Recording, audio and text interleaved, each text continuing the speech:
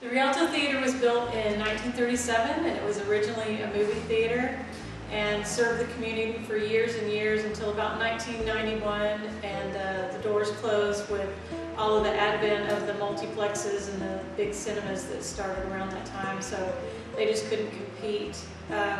In 2002, I bought the building, and it was flooded and boarded up, and so it's been a real joy to bring it back to life. And we've been really blessed with artists and musicians and actors and contractors that have come in and helped us with the vision of bringing it back. So it's been just probably the most satisfying thing I've ever done. I've been lucky enough to travel quite a bit, and I've seen how strong collaboration can be between community and the arts and businesses in the area to bring a struggling area back.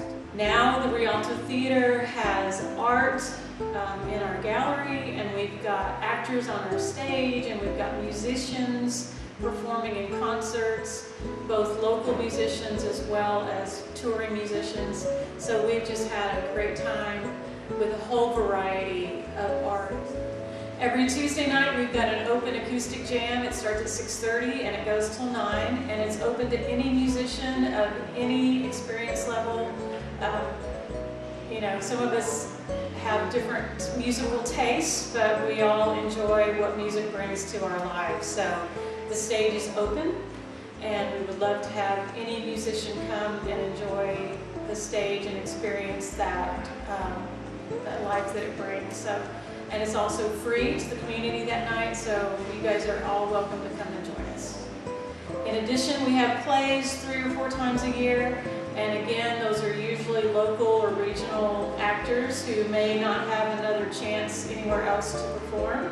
So we have very experienced directors who come and bring out the comedic talents and the dramatic arts in a lot of our local community.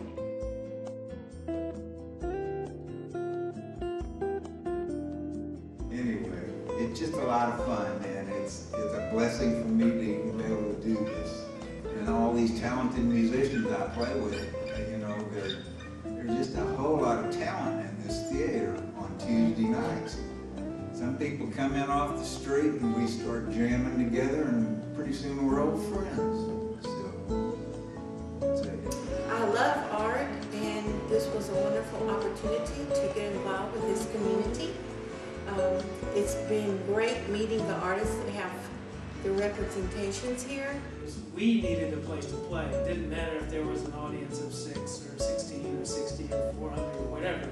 We just wanted to play because, you know, you can sit in your house for years and play by yourself and not have, you know, never get out and demonstrate what you can do, and you'll never get any better. We're excited to be promoting the art in the region here. That is part of the mission of the Rialto Theater nonprofit, is to promote art in the region. That's beginning art as well as in all forms.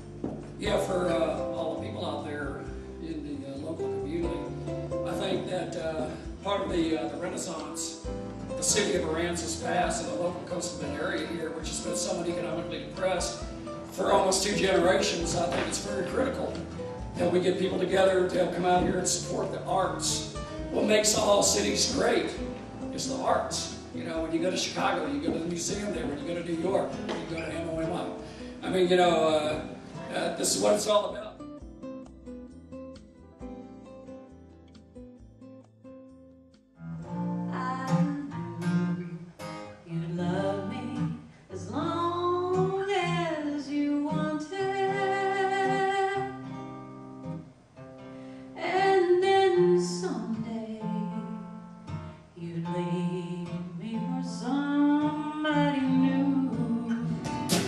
Isn't in a Carolina, a chicken flying everywhere around that thing. Lord, we couldn't get too much higher. Dressed in style, go hog wild, me oh my oh. Son of a gun, we could have some fun on the bayou.